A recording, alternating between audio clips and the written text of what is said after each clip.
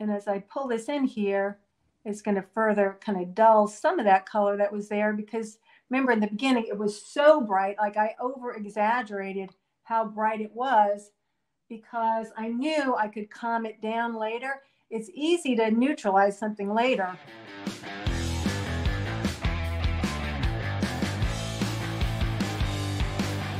Now we've got our guest, Pat Fiorello. Pat is going to show you how to simplify a complex painting, and she's going to demonstrate using flowers. Pat, take it away. Thank you, Eric. Appreciate it. So, Eric, if you can share what we're going to paint today, the reference photo. A lot of times people are intimidated when they're painting flowers because they're complex subjects. There's a lot of petals, and the petals cast shadows on the other petals. So I find with students, there's a couple of things. One, the complexity is a little scary and overwhelming, and they get lost in the petals, and it gets frustrating. And two, it's hard to keep the colors clean. So I'm going to show a method today that I like to use. It's not the only method I use, but it's one that I use that's kind of easy for flowers and kind of gets you into a loose mood, and you can simplify without getting too bogged down. So if you show that reference photo, and then what I usually do, even when I'm painting something from life, if I can, I'll take a photo and I put it in Photoshop, and I do what's called a posterize. And I've got the simple Photoshop, not the complex one. And I just go to Filter, Adjustments, Posterize. And what that gives you is kind of a simple breakdown of the major shapes. And that's what we want to do when we're trying to handle a complex subject. Get back to the basics. What are the major shapes of light and shadow? And forget about the details and the small shapes till the very end. What I'm going to do here is a method that uses color underneath as a transparent layer. And then we'll come on and build from there. But I'm working on a gesso board. I use either gesso boards or the Centurion oil primed linen. And I'm just taking a transparent color. And I have a list of the transparent colors for all the primaries and secondaries that I can send you. I think Amandine's going to put in the chat my email. If you're interested, I can send that to you. But you really don't need a lot of special colors to do this. If you have Indian yellow, permanent rose, and ultramarine blue, those are kind of good basics to start with. And what I'm going to do is look at both my photo, or if I had the real subject here, the subject, and the posterize. And I'm looking for the light first. I'm kind of just putting in with the Indian yellow, and I've thinned it with a little bit of a medium, which is a mix of 50-50 linseed oil and Gamsol. And I'm just looking for big light shapes. That's how I'm starting. And we start simple, general, and get more specific. So I'm not worried about which flower is which. I'm looking for the big shapes of life, even if they connect from one flower to the next. I assume this is oil paint. Is that correct? Yeah, this is oil paint. But I did start my training as a watercolorist, so I do feel real comfortable with this kind of method. So you're putting on a thin wash, basically, of transparent oil colors just to get the shape and your placement of the lights first. I'm using the yellow where I have the light because I'm thinking of this kind of an impressionist palette, that the sunlit light areas will be more of a yellowish tone, and then I'm going to bring in my cooler tones for the shadows, you know, much like a Sorolla approach, where he really exaggerated the lights with the yellow sunlight and all. So if you can see here, I'm just really thinking about the abstracted shapes, and I'm like on the hunt for where are there big pieces of light. Because petals are complex, there'll be little bits of light popping out here and there all over the place. But you've got to kind of override that and just say, where are there big chunks of light, almost like I could cut it out with a scissor. It's got to be that big. If it's a little tiny light accent, we can always add that later. So here we go. So I've got the light in. Now I'm just going to switch. I'm using a soft haired brush, just a flat brush, but I've got my lights in. The next thing I'm going to do is go to where are the shadow shapes, right? So it's very simple. Where's the light? Where's the shadow? And kind of what is the color in there? Inside a flower, it's often very chromatic. It will be darker. It will be warmer. It's kind of like if you have your hand open flat, it's all hit by light. But the minute you start going like this, inside it gets darker and warmer. The same thing happens with the flower as it cups in. So I'm looking at my photos and I see, you know, it definitely seems warmer. This particular flower seems more pinkish, orangey in the center. So I'm going to pick up a little of that permanent rose. Again, another transparent color. At this point, I'm only using transparents. I'm not using my cadmiums. I'm not using white. And then maybe a little pink. Again, putting in the medium to thin it down. And I'm just doing the general shape. You know, we're always painting general to specific. So I'm putting in the general shape of where I see shadows. I could add a little of that yellow in here too to warm it up a little further for a little variety. Again, I'm just doing something pretty general. And then in here, this gets a little bit darker. If I have a, you know, something like a transparent oxide red or transparent oxide brown, I might add that in there to warm it and darken it up a little bit more. So all I'm thinking here is big shapes. Where do I see the big shapes? And this is just a transparent underpainting. Think of it as placeholders. Here I see a little piece of light that I missed here. So I'm going to add that in. I'm not worried about the exact color right now because I know I'm going to come back with something over this. So this again is just like my starting place, my underneath part. So it looks very graphic, very basic. It's flat. At this point, that's all it needs to be. The next thing I need to do is something with this background here. So I'm thinking about the background and I want it to go maybe like a gray, a neutral color, so that this color inside the flowers is most prominent. So I'm actually going to take an orange. I'm thinking ahead and saying I'm going to get to a gray here. Maybe I'll mix a blue and like ultramarine and cad red light to get my orange, to get my gray. So underneath, if I start with the orange, and this is Gamblin's Transparent Earth Orange, which I like because it's an orange, but it's a little bit dull. And I'm just going to block in very generally the background shape. I know something's going over this, so I don't need to be too precise.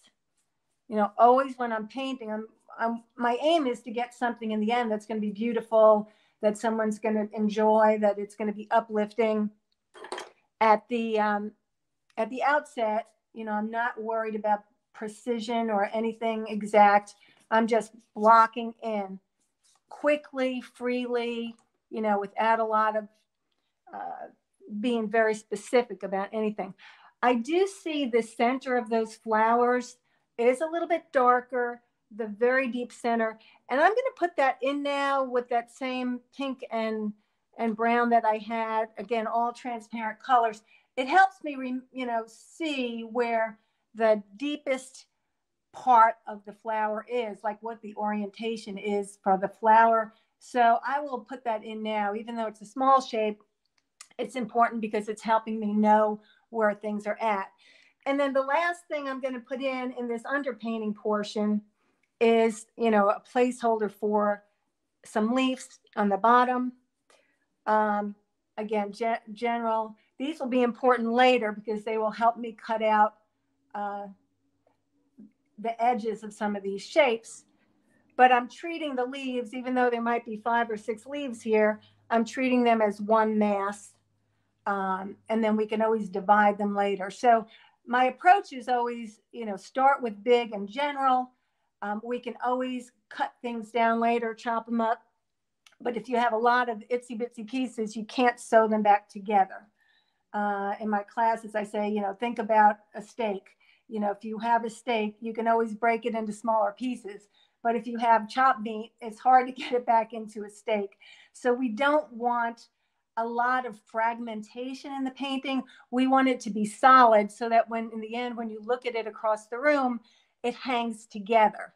So we'll have, viewed from far away, it's got to be solid. But then when someone comes up close, we want interest and interesting brushwork and color and all of that. Okay, so here we go. So that's the basic lay-in. What did that take? 5 minutes or so just to get where things go. At this point, I would probably let it dry for, maybe 10, 15 minutes at least. Since we don't have a lot of time now, I did make another version of this earlier today that I'm going to switch to, just because we don't have the time for drying. You don't need to dry it overnight or anything like that, just a little bit to let things set up. So we had phase 1, which was all transparent, a colored lay-in, basically placeholders where things are going. Now we can get into more specificity, but we still want to avoid getting caught up in details.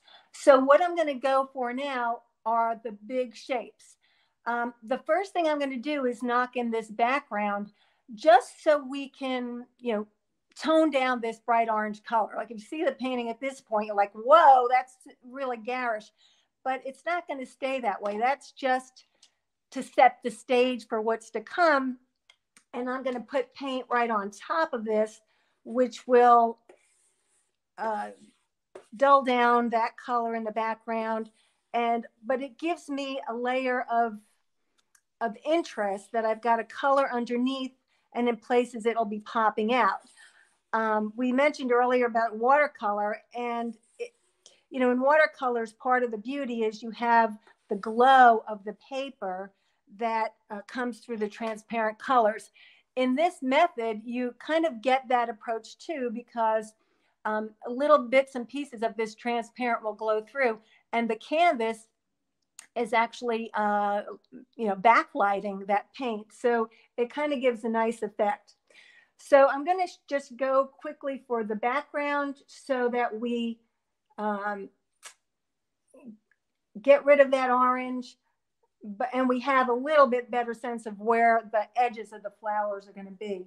But I can just, come back in here again. This was ultramarine blue and cad orange, or cad red light, I'm sorry. And now I'm looking for where do I want the edges of these flowers. Just now I have a value contrast. I can see where those go. So now I'm looking at my photo a little bit for, more information of the shapes.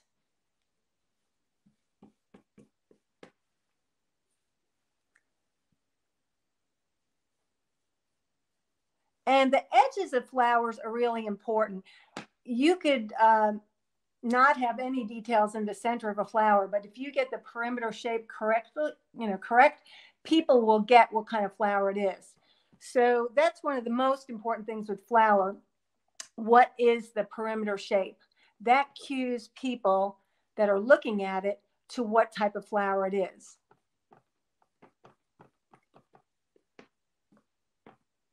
So as I'm painting this, I'm leaving a little of the orange to pop through. And I'm coming back here, seeing where do I want this edge of this to go. I can always clean this up later, get more specific. Right now, I'm just trying to find my way of where the big shapes are going to be. And we'll just be real simple down here. I can always come back and adjust anything, which is one of the beauties of oil paint. You want to change a shape, a color, a value, you can do it later. If you get it, right from the beginning, that's great. But you always know you have the opportunity to adjust. Okay, so now we've got the background in. We'll leave that for now. And the next thing, I'm going to get a clean brush. And I usually like flat brushes. And I'm going to start looking for the shadow shapes. So let's block in these shadow shapes. Now I'll go back to, you know, what kind of color do I want? I've got this reddish pink underneath, but I don't want to leave it that bright. You know, when I look at the photo, it's, you know, more of a grayish color, but you do see a glow coming through. And that's the benefit of doing this type of method with the colored underpainting. You will still get that glow. I don't need to do, you know, a layered painting. I can still do an alla prima type approach, but I can get a glow. So I'm mixing up a little bit more of that same gray that I had for the background, which was the ultramarine blue and the cad red light and a little bit of white. And I might even have a little bit of a green handy because I do see some green color in there. Could be bounce light from the leaves or the environment around it. So I'll just have some options to play with there. And I'm just going to look for the shape. I'm not looking for any petals whatsoever. I'm looking for shape. And I'm going to glide this paint over.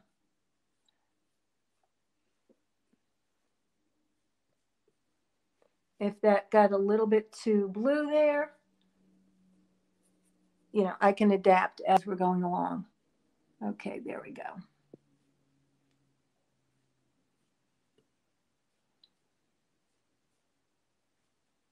So I'm just looking for shadow. I always feel like I'm a hunter. I'm on the hunt looking for shadow, and then I'll be on the hunt looking for light. Again, I'm putting in light and shadow next, but I'm still going to leave it fairly rough edged because I'll come back a little bit after that and then start making the transitions between the light and the shadow. So I'm gliding this paint on, but I'm letting some of the pink underneath glow through. So that when this is finished, it will have like a complexity of the color because there's something underneath that pops out here and there. And then I'm looking for where else is their shadow shape. Down here, their shadow shape. Down here, their shadow shape. So like I said, I'm constantly looking at my subject and I'm just saying, where do I see more shadow? Where do I see more shadow? And then putting in those shapes. And I'll come back after this and refine it. But at this point, I just want to get the light and the shadow in without totally obliterating what's underneath. Okay, so I'm starting to get that in.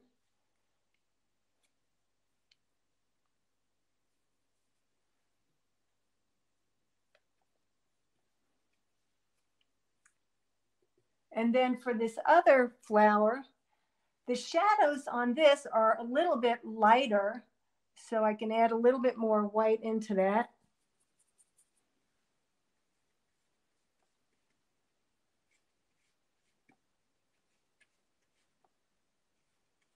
Looking for the shadow shape.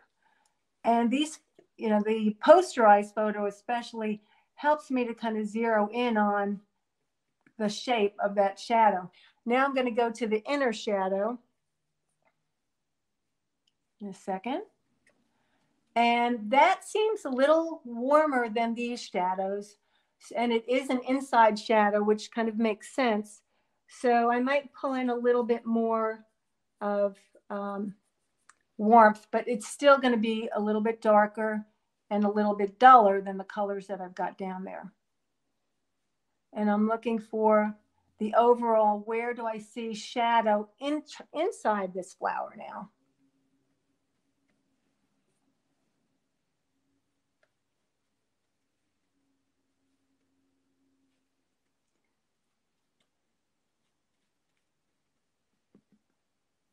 If you guys are enjoying this, make sure to hit the like or the thumbs up. And if you have questions, put them in the comments section. And be sure to tell us where you're watching from, because we have a prize of value specs today, allowing you to see your values better. Okay, I'm going to switch now. I've got like a basic structure in here. Now we're going to go for the fun part to add in some of the lights. So I'm going to take my white paint, add in like a tiniest hint of cad yellow light and start putting in where I see light. So, you know, when I'm looking at these photos, where's the biggest place that I see a chunk of light? Right here. You know, get in this light. Like I said, it's got a tiny bit of the cad yellow light in it, so it'll be a little bit lit. But I've got this yellow underneath that's also going to give me that sunlit glow. So I'm already, you know, I already primed the pump with this underpainting to say, where do I want to go with these colors? And that comes around here. You may need to, you know, wipe off your brush quite a bit. As I said, I changed to a different brush once I started using the white, but you will inevitably pick up some of the other colors. But that's okay. You can just wipe it off and start again. Okay, here we go. This shape. So I'm looking for the shape. There's little bits of light in here. Not worried about it right now. There are some interesting bigger pieces of light here. As the light comes down, it hits some of these petals that pop out. That's the structure of the flower. Inside you've got depth, but some pieces pop out into the light. I don't want to get all of them now and get too caught up in that and get fussy over all these petals, but there is a large, interesting shape of light, and I want to capture that at this point. You know, when you think about something complex, you want to paint the essence. We're always talking in art, capture the essence of something, but what does that actually mean? To me, capturing the essence of something is like asking myself, what is essential about this subject? And, you know, what makes this a garden rose? What is the shape, the colors, the texture, the architecture, or the formation of it? Those are the things that really are essential. So as I look at this flower, I keep asking myself, what is essential to start communicating that this is not only a garden rose, but this particular garden rose. So that's really the light and shadow of that whole flower. Let's go quickly and do the other. As I want to get all this in, this is kind of the next level. It's not really the block in, but it's getting the big form in. And then we're going to start connecting the light and the shadow and softening edges so that it starts to feel more like a soft flower. And I'm coming around here. You guys enjoying this? Make sure to give a thumbs up or a heart. Thank you. And I know I'm moving pretty quick here because we only have a short amount of time, but I hope you're tracking along with it. If you have any questions, just please feel free to ask. I'll answer. If there are questions, I'll read them off from the comments. All right. Great. Thank you, Eric. Appreciate it. So again, I'm really like abstracting these shapes and not thinking about, is that shape a petal or what is it? I'm really just trying to get the big chunks of shape, and I can go in and alter those as need be. So I've got pretty much the big stuff in now. Now we start getting into how do we bridge this stuff together, and how do we adapt the colors and all that. As we see that, you know, you've got the shadow here and we've got the light here, but there's like a soft transition. So I'm going to come now in with my brush and start softening some of those edges. Need a little bit more white.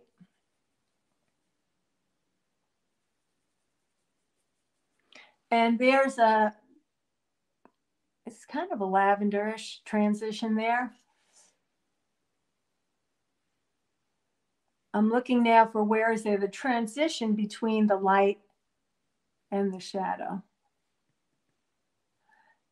First, starting with the big transitions, you know, just these flowers will roll in. So I want to get some of that in.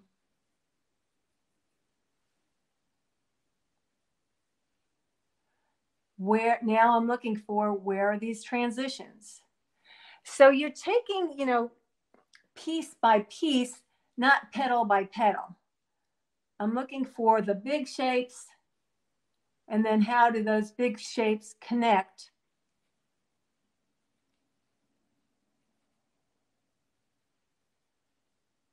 And where, okay, this is softened here.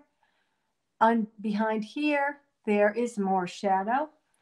So I'm just like, as I said, I'm always like on the hunt for looking for a particular shape that I'm painting. Here we've got this nice kind of angular piece here. We'll take that. As we start getting further into this, there are small places where one petal will cast a shadow on the next, and I can just go very softly and make a little indication of a line there. Not too much. I don't have to call it out. You don't need a lot in order to show that something's going on there, that there are these petals. Okay.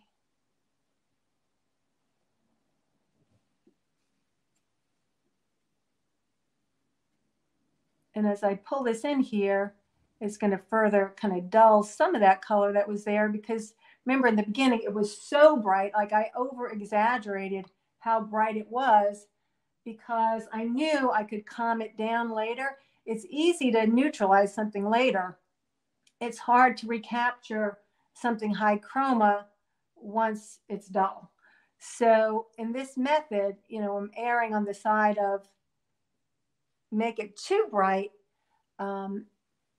and then I can lose some as I need to along the way. Here, this piece comes out of the center, but it loses an edge as it goes in. There's it's in the shadow, and then it pops out. So now I'm getting more and more specific. I can start looking for places where maybe there might be more little bits of light in here that I want to pop out. So I've got the major light and shadow. Where else are there little pieces of light that might be interesting indicators? Like I said, what's essential for this flower? What do I want to say about this flower that I feel is important? And what things can I let go of? And I think that's the biggest thing with simplifying something that's complex. We tend to, especially for painting from a photo, but even from life, we see things there and then we're like, well, I should put that in because it's there. Because it's there is never a good reason to put something in the painting. Again, I tell my students the reason to put something in the painting, there's only two good reasons. One, it helps your story, or two, it helps the composition, the design. Other than that, because it's there is not a good reason to put something into the painting. So with every stroke, you're making a choice. Is this important enough to include in here? So we're starting to include some shapes. There is a shape here that is a light that pops out, and that's pretty distinctive. So I'm going to just declare that shape is important. It's important to me. It might not be important, when you select what you'd like to have in your painting. But these shapes in here have less contrast than out here. But there's a lot of softening of some of these edges. So we're starting to build a little bit more form. I think I'm going to leave that one for now, come back and work here a little bit. I'd like to change this color a little bit. You have my permission. Okay, good, good. I think it would be nice to have a little bit more kind of green bouncing in there, not so purpley. So, and just for a little variety. And like I said, there might be some green popping up as bounce light from some of the leaves around here, just be different from that one. Okay, so now let's see where we have transitions here. We have a transition, between as things come in and the very edge that's out in the light, there are these soft transitions here. If I left those real hard edges, it wouldn't feel like a flower anymore. So we have to make those transitions happen. Back here, it's nice that the shadow of this flower gets lost into the shadow of that flower. Where you have opportunities to connect like values is always good. You're making bigger shapes, bigger masses, rather than, again, chopping things down into small pieces.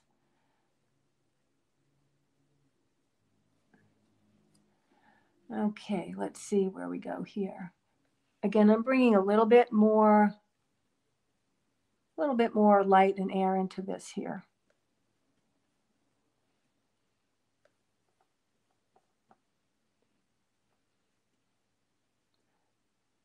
As I'm doing that, I can refine this shape with a little negative painting. Say, okay, what does this shape really look like? Maybe carve into here. So things you may have missed on the first real generalized part of the block-in. Now, as we're getting into, more of a refinement and finishing stage, now you can get more specific. Now you're dealing with smaller shapes. What are details? They're smaller shapes. That's really all details are. So now I'm looking, where do I see little pieces of light that might be real helpful to put in? There is a beautiful piece of light right here. I think that's important because it is indicating that there is a petal there.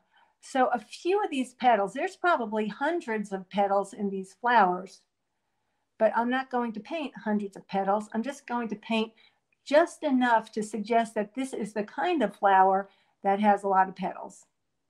That's all I need to do. We're suggesting.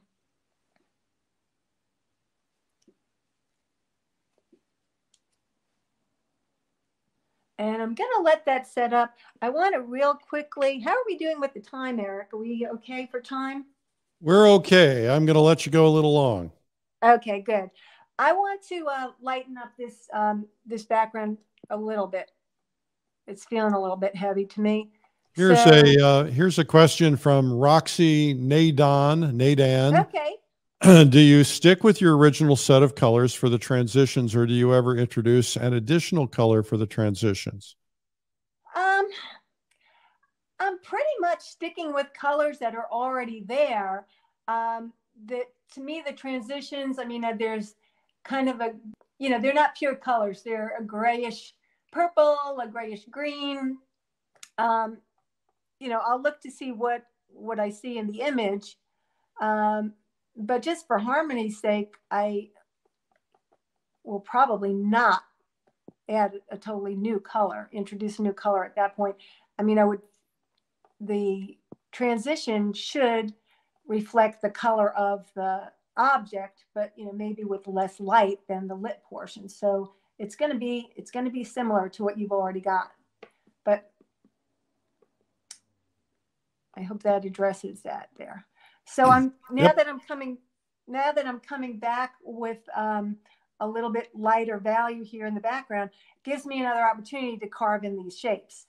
So I can get a little bit more specific with the negative painting on these shapes.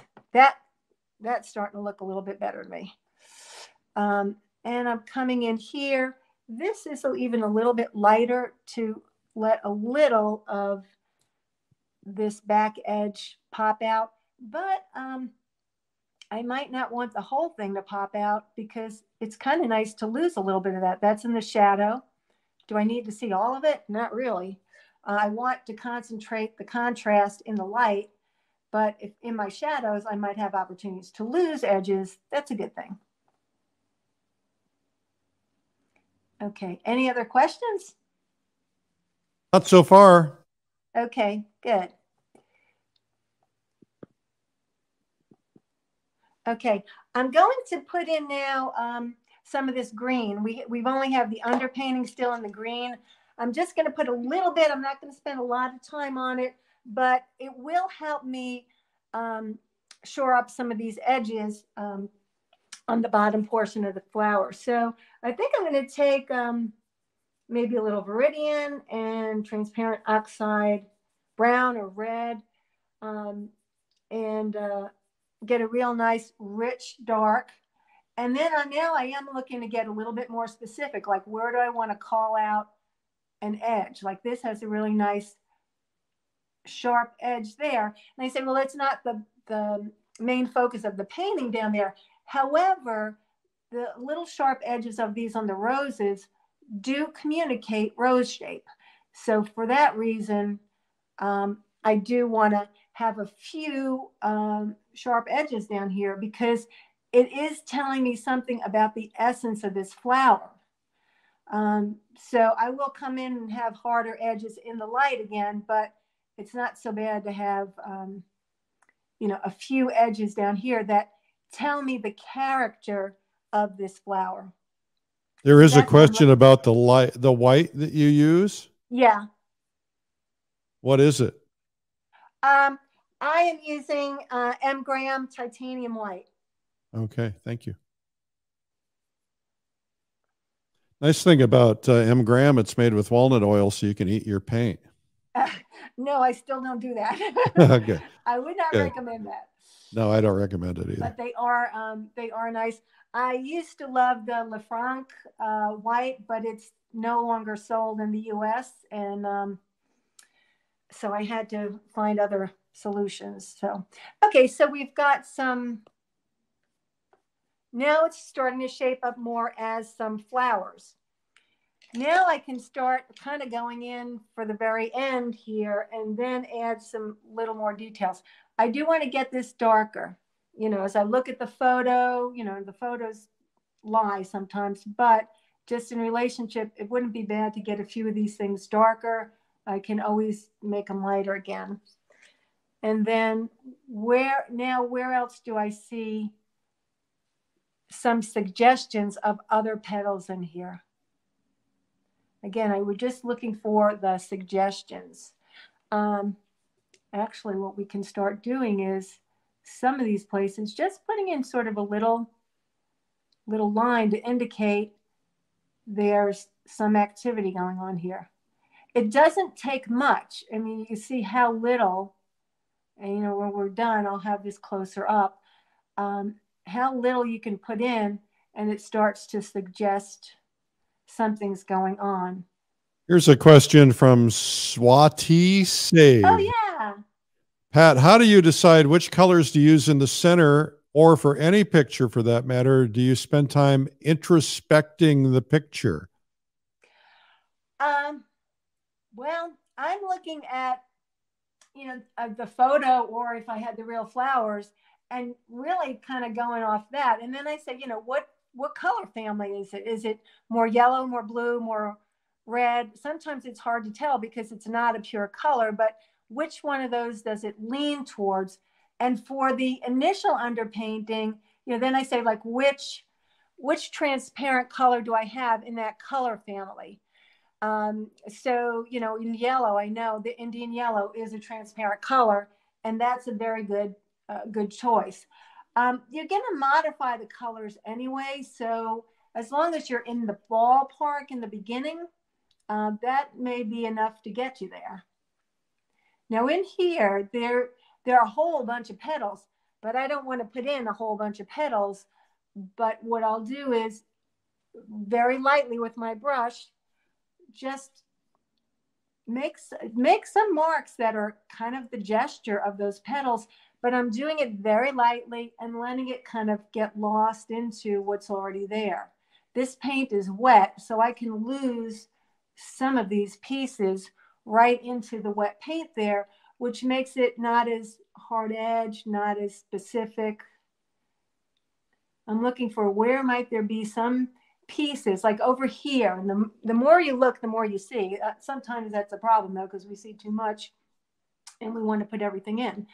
But as I'm looking here, okay, there's a little piece of white that really pops out there. This piece of white is pretty important. Now that one's really pretty significant. So all these other little ones, maybe, they're nice to see. The more, like I said, the more you look, the more you're going to see, and you're going to want to put everything in. But at some point, it gets to be overkill. So I'll just soften that edge.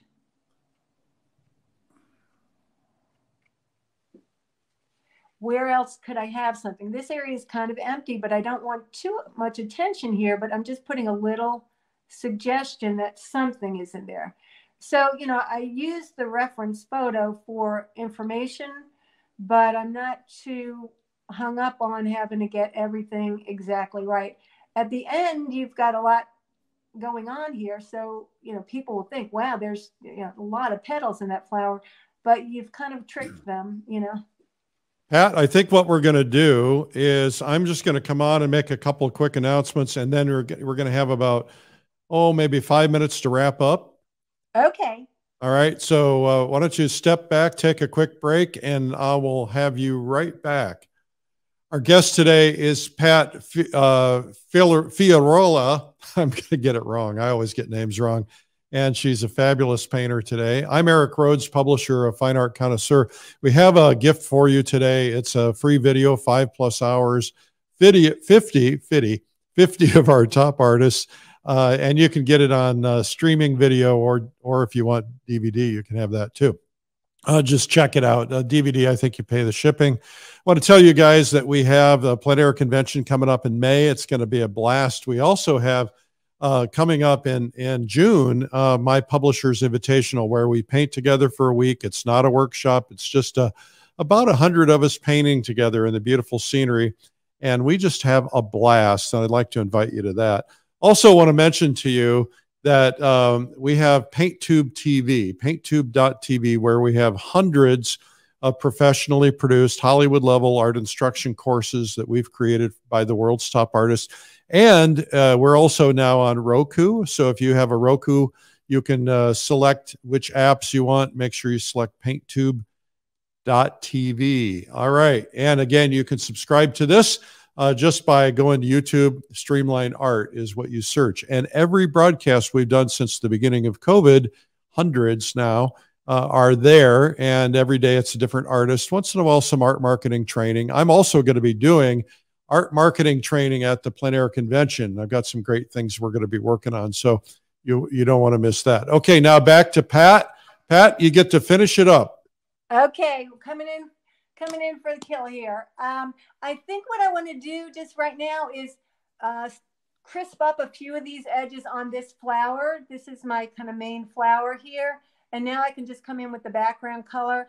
And if I want to, make a few of these edges a little bit sharper, this is the time to do it. So you see, I was not that concerned in the very beginning with having this flower exact, because I know I can come back in later and really crisp that up and make those adjustments. And I think it's important to point out that you're carving in rather than trying to put white over the dark.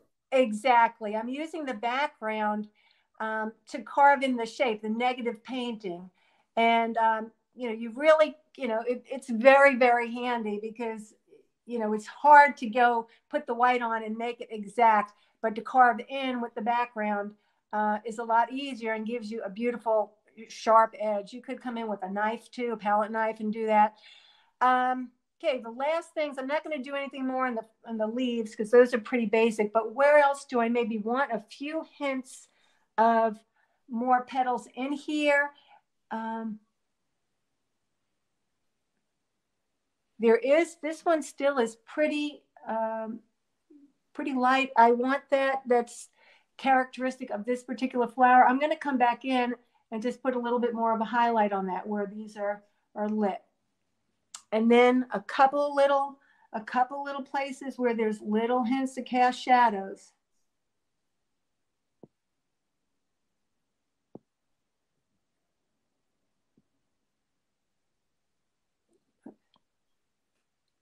Maybe over here, but not too much attention there. I mean, that's the edge. That's in the shadow. Maybe over here, there's sort of, a little piece of glint of light that's there.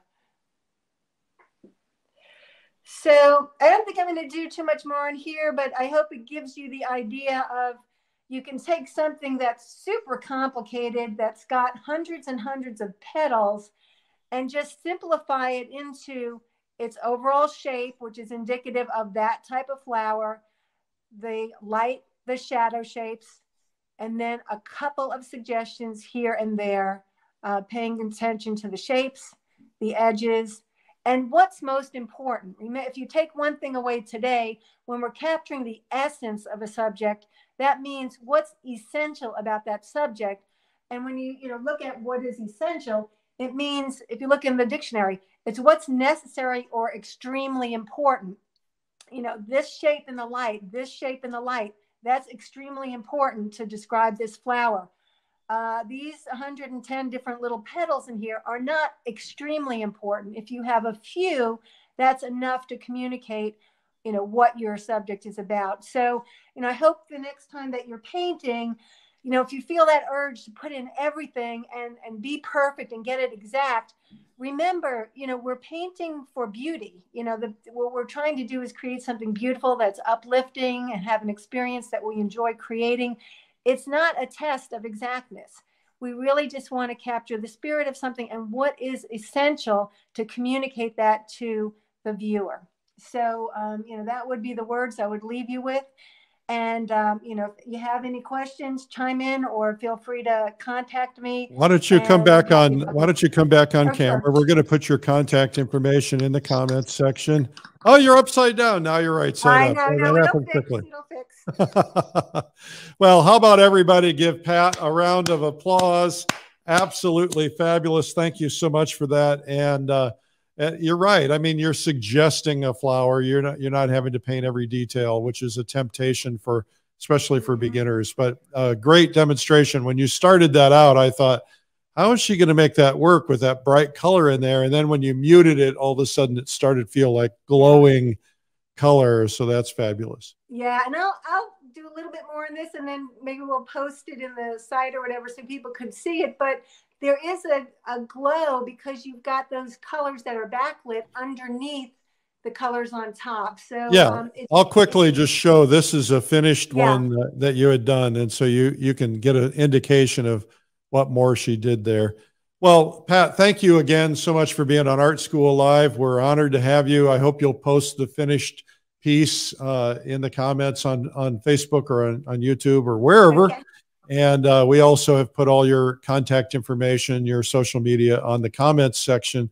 So thank you again for being on today. We really appreciate it. Thank you. It was my pleasure, Eric. And thanks, everyone. If I can help in any way, just be in touch. Thank you.